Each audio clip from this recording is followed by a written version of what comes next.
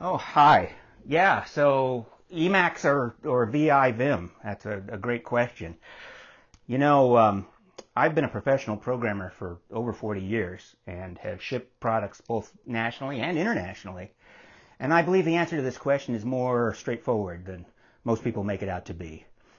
And that answer is, of course, Emacs! Emacs! Emacs! Emacs! Emacs! Emacs!